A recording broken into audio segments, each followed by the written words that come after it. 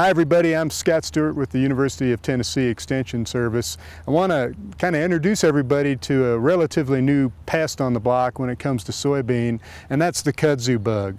The kudzu bug was introduced almost a decade ago around Atlanta, has been slowly spreading its way across the state, and now it's kind of reached the heartland of West Tennessee, and we need to learn how to manage it and control this pest and recognize it as well. So the kudzu bug is from Asia originally. It's really a unique looking insect. It's kind of square in shape, about the size of a pencil eraser. It lays eggs in 2 rows of masses, and the nymphs hatch out, and the nymphs and the adults all feed on essentially the plant sap. They don't eat leaves, they feed on the juices of a soybean plant. As the name implies, they also get on kudzu, and in fact we're getting a big migration right now from kudzu into our soybean. And that's the concern, of course, is the impact it might have on the yield of soybean.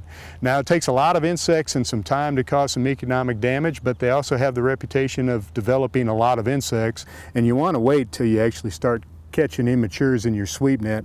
Our threshold is not based on adults, it's based on immatures, and we're using a threshold of 1 immature per sweep net.